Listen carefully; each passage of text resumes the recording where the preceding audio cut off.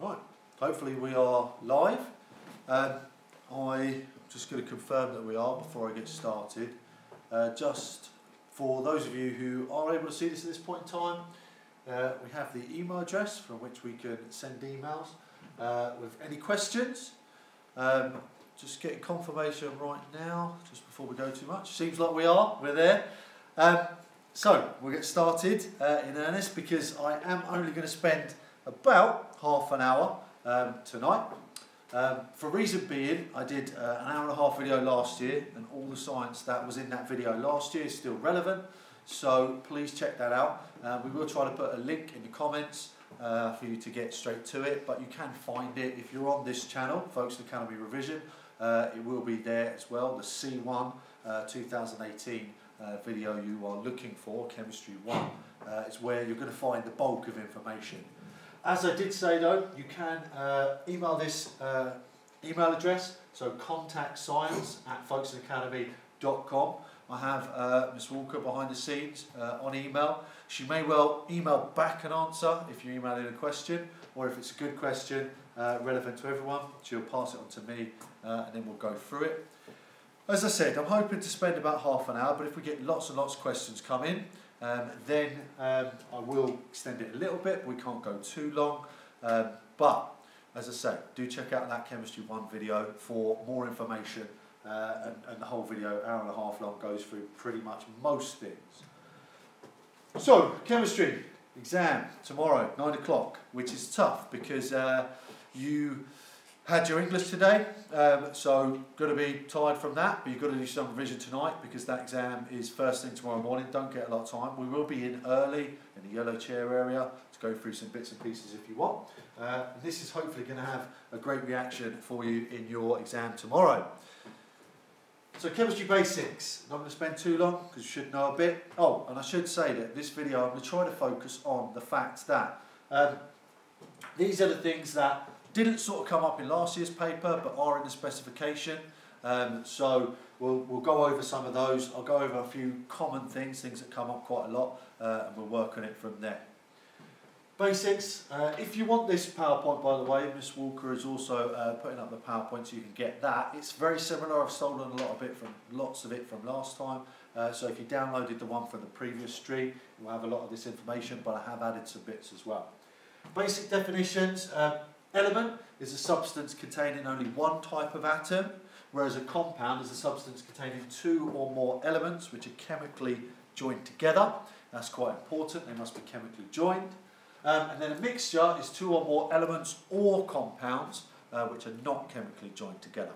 Sometimes they give you diagrams of these. Mixtures will contain different elements and compounds, but they'll be separate in the little box.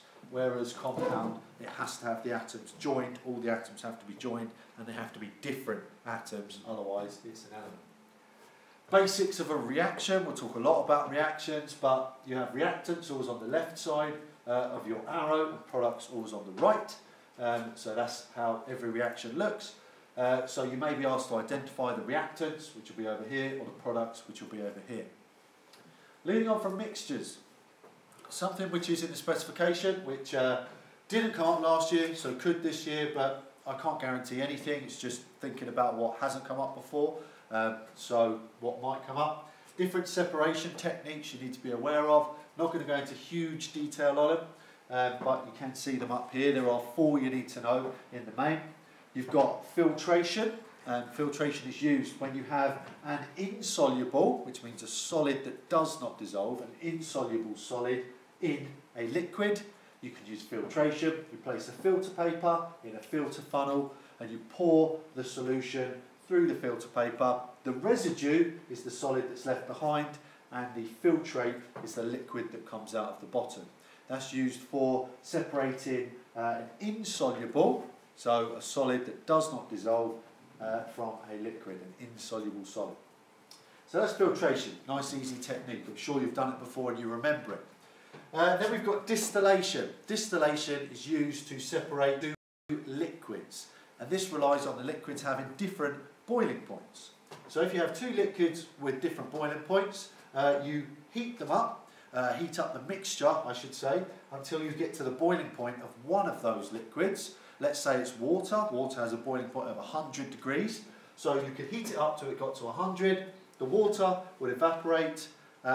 It passes into this piece of apparatus, which is called a condenser, and condenses back into a liquid, and the pure liquid drops into here, and the liquid, which had a boiling point of higher than 100, stays in the flask here, because you didn't get hot enough for that liquid to evaporate. So that separates two liquids, distillation. You then have crystallization. This is a very basic diagram showing crystallization here. Crystallization relies on you evaporating a solution. Sorry, I should start by saying this is used when you have a soluble solid, which means a solid that does dissolve from a liquid.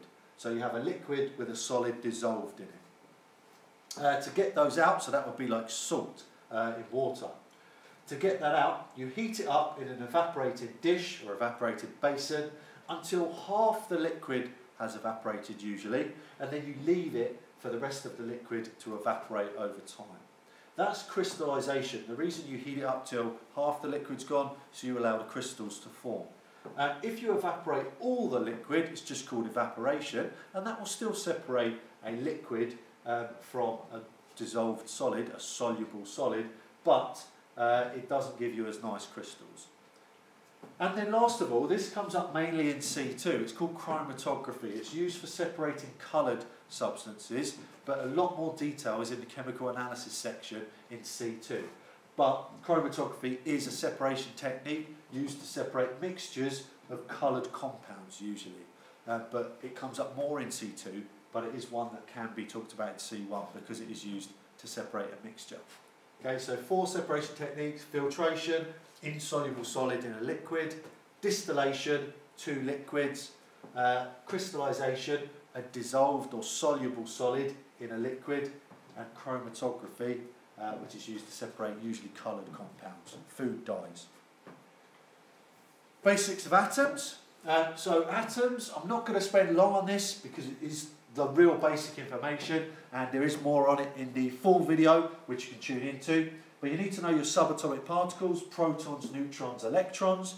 You need to know their masses, you need to know their charges, you need to know where they are found. The protons and neutrons in the nucleus, and the electrons in shells or orbitals around the outside.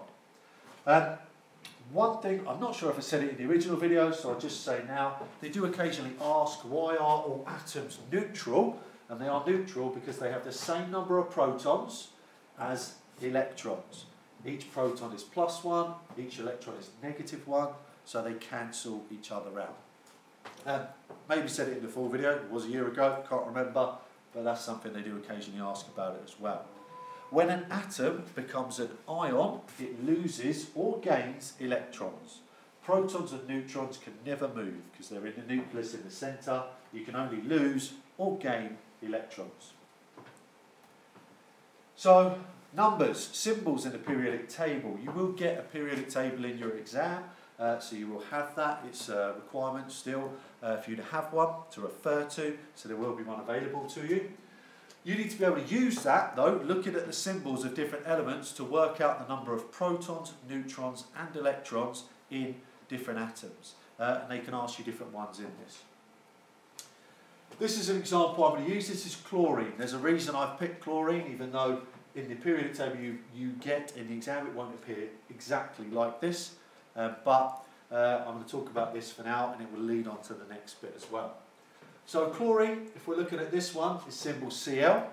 In this it has a bottom number of 17 and a top number of 35. The bottom number, which is always the smallest, is called the atomic number.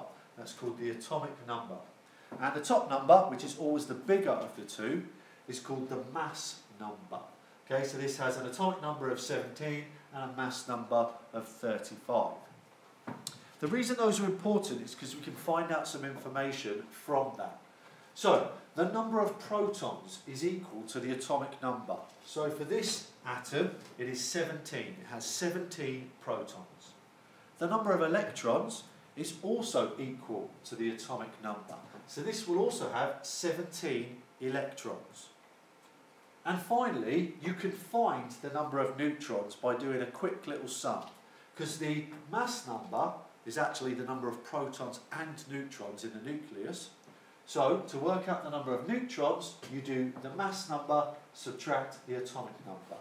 Again, I do talk about this in the main video, so if you're watching that as well, then you can skip over this bit if I've already gone through it. But it is sort of key information why I'm going through it today. This, again, I talk about in the main video, but they didn't do in the exam last year, so I'm just raising it again. An isotope. The definition of an isotope is an element with the same number of protons, but a different number of neutrons. Okay? If you change the number of protons, you actually change the element itself. So chlorine always has to have 17 protons. But the difference between these two, the mass number is different. But in an exam, it's not enough to just say the mass number is different. The mass number is different because they have a different number of neutrons. So we can work that out. If we do 35 minus 17, it tells us we have 18 neutrons in this chlorine atom. Whereas if we do 37 minus 17, it tells us we have 20 neutrons in this chlorine atom.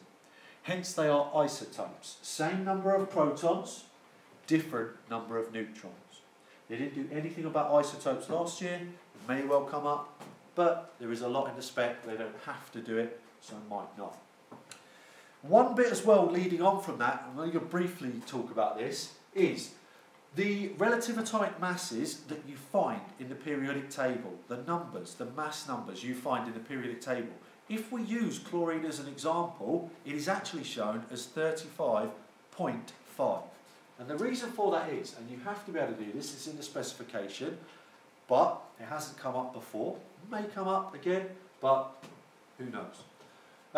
It's an average value which takes into account the relative abundance. That just means the amount of the different isotopes of an element.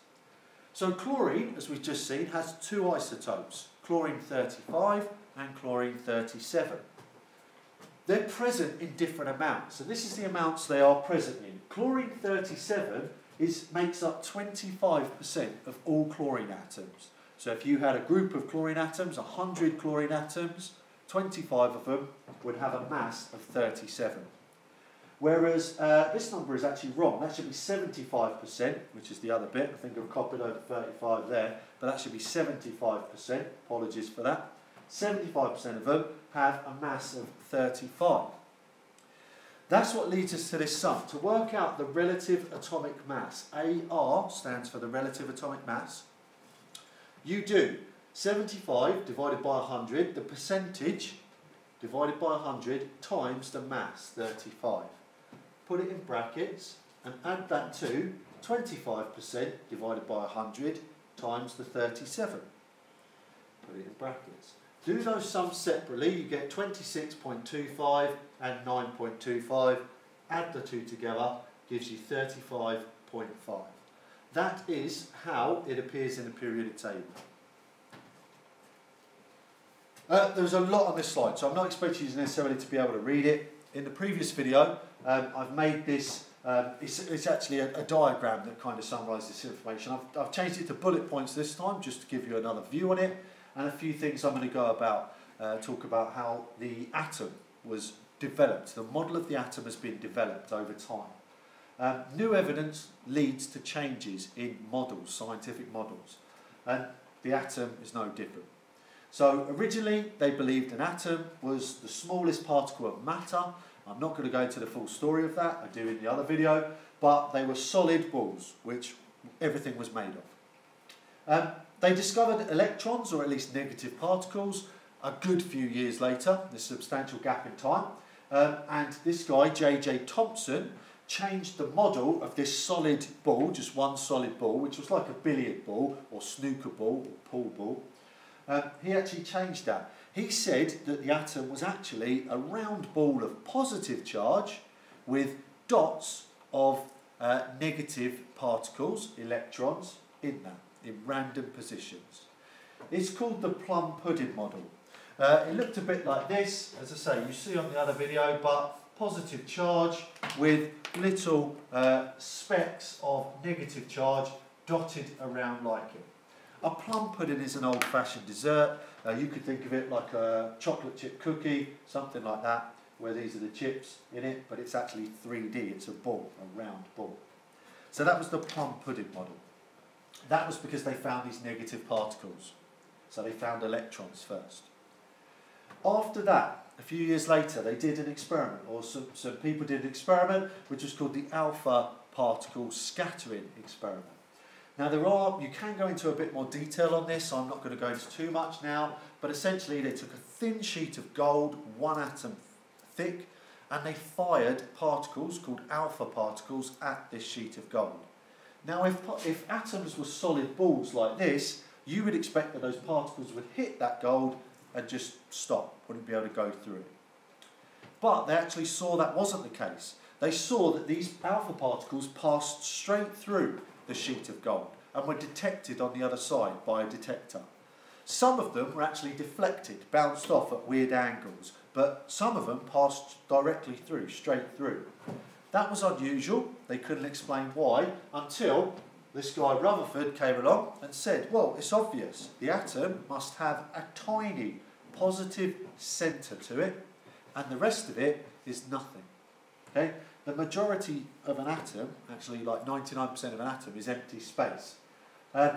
So the centre of the atom is a tiny positive charge, and he called that the nucleus, and the rest of it is empty. Now he suggested the electrons took up that space. So he came up with a nuclear model which looked like this. Had your nucleus in the centre, and then had rings of electrons around. But, I mean, for him, he didn't come into the idea of these specific energy levels of electrons until a bit later. That came when Niels Bohr refined the model and said that these electrons were in specific energy levels at a certain distance from the nucleus. So that was Niels Bohr a bit later. So Rutherford found there was a nucleus in the centre, the rest of the atom was empty space, and Bohr said, yeah, that empty space is taken up by electrons, which are in energy levels or shells around the nucleus. Later experiments found, and that sort of was the discovery of, because they found it was positive, discovery of protons, but they didn't know there were protons till a bit later. So they actually found that electrons are now in clouds around the nucleus, the protons are in the nucleus and positively charged, and the last subatomic particle to be discovered was the neutrons, which are also found in the nucleus and have a mass. That's how the model of the atom has been developed over time. Questions I've seen on this before rely on you comparing the plum pudding model to the nuclear model. Solid ball of positive charge, randomly placed negative electrons which cannot move, all the mass and positivity, positive charge in the centre of the atom, most of the atom empty space, electrons moving in fixed energy levels or shells. Comparison of the two. Periodic table, how did they develop that? The periodic table, we now know, has been mainly created by this guy, Mendeleev. He came up with the original idea. It looked like this. It's been refined a bit over time, but this is still the general setup of it. But before him, mainly the person you need to know is Newland's law of octaves. Because they didn't know about subatomic particles, about protons and neutrons, when they were deciding these structures for the periodic table, they ordered the elements by atomic mass, just by how heavy they were. They put the lightest ones first and the heaviest ones at the end. So in order of atomic mass, Newland noticed that every 8 elements there seemed to be a pattern of similar properties. So he arranged them in 8s and he called them octaves, hence it's the law of octaves. It wasn't accepted by other scientists because the patterns came apart after a while. So it worked for the first few elements, but after too many elements had been added to the pattern, it didn't work. So scientists said, well, that can't be the case. It's just fluky, it's just luck that it works for the first few. Mendeleev did the same thing, put them in order of atomic mass. he saw patterns and put them in columns where the patterns were similar. Not necessarily in 8s. What he did notice is, he noticed that sometimes he had to swap elements around to make them fit the pattern when he put them in order of mass. And also he noticed that there were gaps in his table. He left spaces. Now again, scientists were sceptical about it at first. They didn't quite believe it was true. But then they started to find elements which fit in the gaps that he had left, and he had accurately predicted the properties of some of those elements. So then they began to accept it. It's been refined since. They've added in the transition metals. They also didn't know about group 0, which was the noble gases, because the noble gases are very unreactive. And most of these elements they knew about because they reacted with other things. So they did not know the transition metals, which is that big block in the middle of the periodic table, and they didn't know anything about group 0 because they were too unreactive. Talking about the periodic table, there's some specific groups you need to know about. They asked a bit about the halogens last time, which is group 7, and in the other video I do talk briefly about them. So I decided to talk a bit about group 1 because that didn't come up last time. They can ask about group 0 as well, but there's not too much you need to know about group 0 other than they are all gases.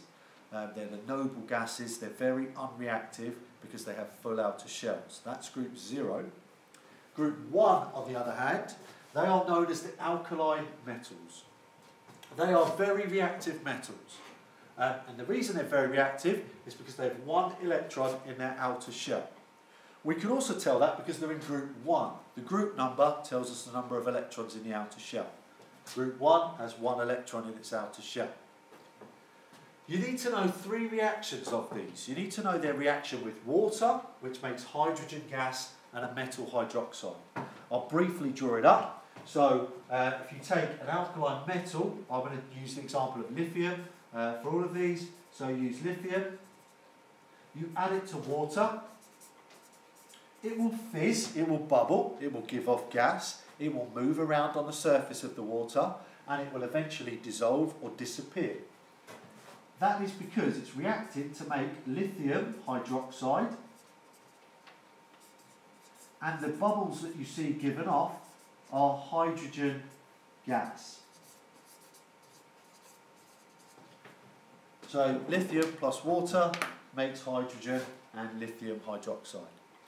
As you go down the group, they get more reactive. So lithium will fizz and move about slowly. Sodium will move about quicker, will bubble even more, and it will get so hot it will melt into a ball before it dissolves. And potassium will react so violently that it will fizz rapidly, melt, catch fire because it gets so hot, and it will burn with a lilac flame because potassium makes flames lilac in colour. Lilac's like a purple, light purple colour. So they get more reactive as you go down group 1. These are the 3 you need to know though. Don't worry about going further, but the pattern still continues. As you go down the group, group 1 become more reactive. I will explain why in a second. I'll come back to that briefly using these electronic structures.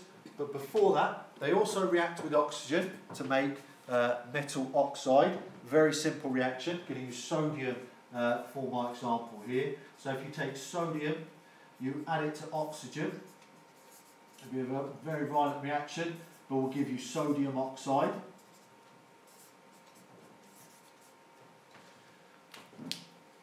So very simple.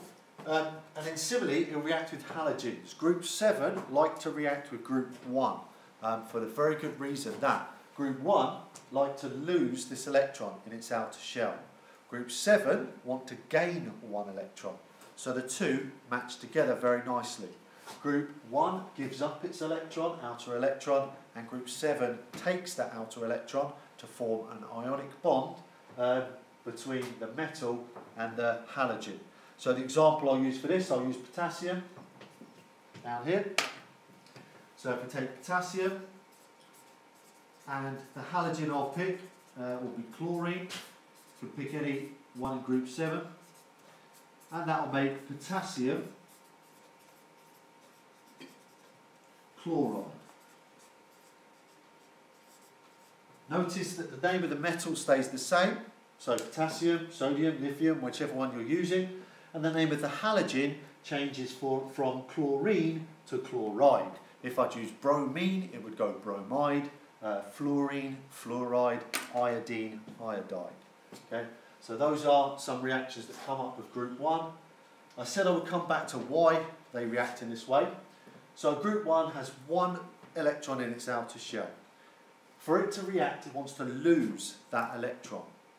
Electrons are attracted to the nucleus of the atom. The nucleus is positive, the electrons are negative. So, the further away you get from the nucleus, the weaker the attraction is. So it's weaker the further away. Now, because it wants to give that away, that makes it more reactive. So we talk about two things. We talk about distance. As the distance increases, it gets weaker, the attraction, so it is easier to lose that electron. And the other thing we talk about is shielding.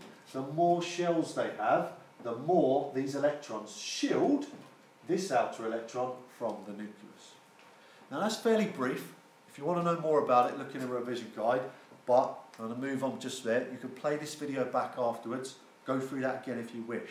But distance increases and shielding increases. That's why they get more reactive as you go down the group. The halogens, it's actually the opposite. They get more reactive as you go up the group. Exo and endothermic. This only came up a little bit last year. A few questions. Reaction profile, one question about whether a reaction was endo or exothermic. It is a big topic, so I am surprised it didn't come up in more detail. I wouldn't be surprised if there wasn't a big question on this this year. This is in the other video as well, but I'm going to go over it again because, as I said, I wouldn't be surprised if there was a fairly big question on it, particularly on the required practical. But again, this is all guesswork, so do make sure you revise the whole content in C1. Anyway, exothermic reactions. Exothermic reactions give out energy. The way I think of that is they are exothermic. Exo, exit. That's where it is. So, exits. Heat exits the reaction, leaves the reaction. Exothermic. That means the temperature goes up. Because they're giving out heat, it causes the temperature to rise. Because it actually heats up the surroundings by giving out that heat energy, causing the temperature of everything to go up.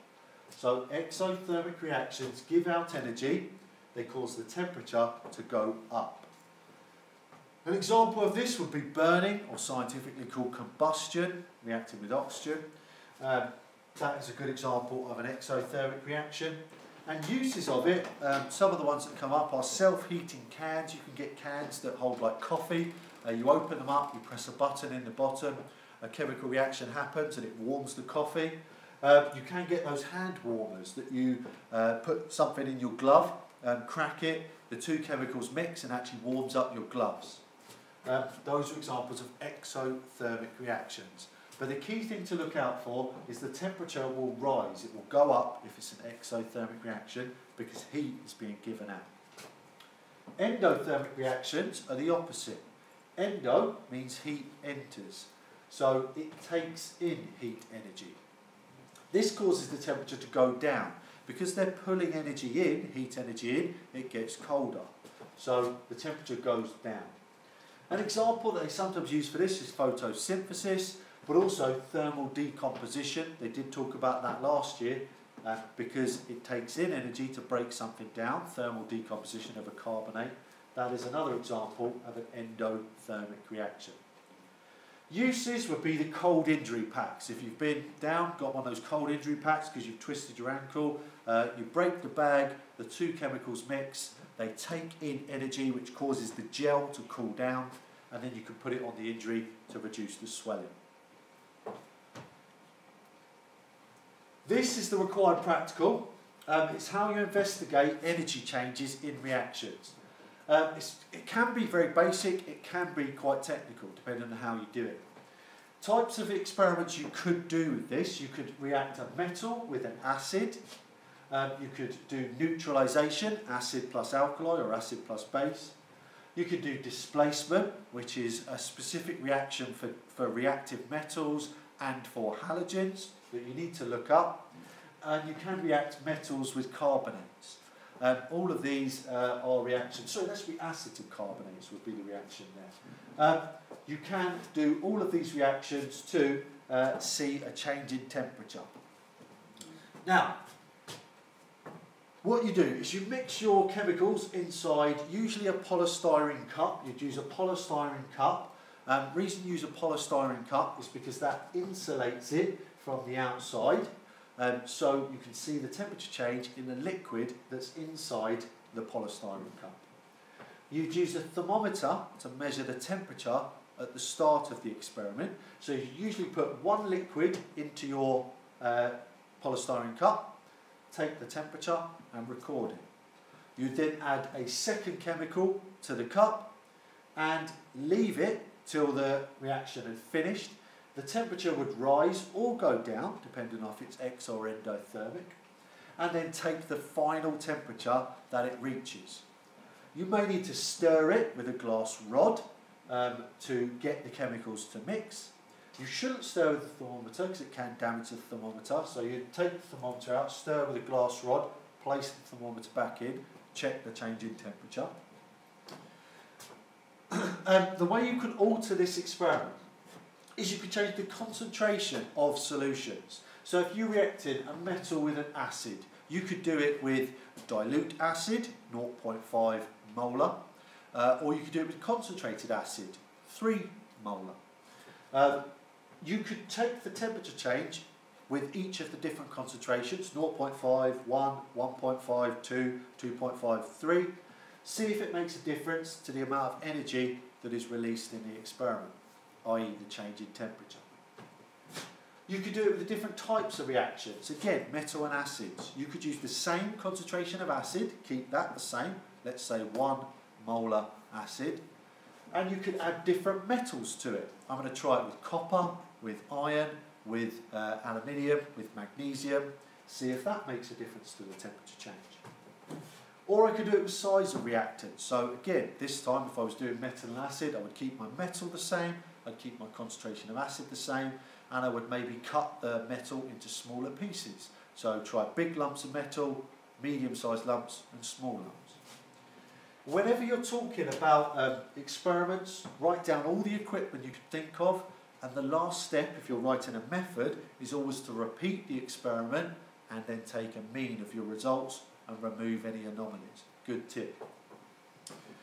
The biggest way this experiment goes wrong is heat is lost to the surroundings. So this experiment, for example, does not have a lid on it. So when heat is given off, heat will escape from the top and it will be lost, meaning your temperature rise is actually smaller than it should be because heat has actually escaped. So if you want to make sure this is a good experiment, you'll put a lid on it, and you could also insulate the beaker more, maybe by wrapping it in cotton wool, something like that. If they haven't stirred the reagents, maybe that's a reason why the results are wrong, because you need to stir it to ensure the chemicals are mixed. But the massive error that's usually in this experiment is heat lost to the surroundings. In this one particularly, there is no lid on it. Right, we have hit the half-an-hour mark, so I'll put up this on energy profiles, reaction profiles. This did come up last year during this, but just remember, for an exothermic reaction, your products need to be lower than your reactants. This is the energy of the reactants, this of the products. There's always a hill to get over, which is the activation energy, the minimum amount of energy needed for a reaction to occur. So it always goes up, then down. This is for an exothermic reaction. And this is for an endothermic reaction. Reactants are there, goes up the hill and ends up higher than it did before. And if you are sitting the higher paper, this is a calculation question that didn't come up last year on bond energy calculations. You need to work out the amount of energy given off when the bonds are breaking, requires energy to be taken in. So when you break a bond, you need to take in energy to break it apart. And that means the sign of this is going to be positive. And then if you are making bonds, it gives out energy. So you put the bond together, you make energy, you make a negative sign. Making bonds gives out energy, and you have a negative sign for these bond energies. You will give numbers, it will give you numbers for the different energies in the different bonds. you need to work out how many there are. There are 4 CH bonds here, 2 OO double bonds. Okay, so look at the diagram if they give you one, or try to work it out from the equation if they're being really harsh. But this, I would just stress again, is in the higher paper, not the foundation paper. So I thought I'd put that up at the end. Okay. Lots of things I could have covered. Extracting metals didn't come up in much detail last year. Structure and properties comes up every year. So do revise tonight. Look at the other video because I go into good detail on it. Ionic, covalent, and when I say covalent I mean simple molecules and giant covalent, and then metallic structures as well. Do have a look at the bonding and the properties of those 3 types of compounds, because that comes up every single year, split into lots of different questions. It's a real key topic. Okay, so make sure you look at a bigger video for that. I'll put the last slide up, otherwise I'm going to sign off there unless we've had some big questions. Just give a few shout outs because I was told to. I believe Serge Corbs wanted me to call him that, or something along those lines. My boy OB, that's Owen Brown, he told me I had to. I'm just checking they watched to the end of the video really. Luke and Theo, the music too, and Maisie said to say hi, and Che said something like GG, big up biology, mandate, which I have no idea what it means because I'm far too old. I'm checking you watched to the end of the video. You better come in tomorrow morning early and tell me that you saw that. Otherwise, thanks for watching.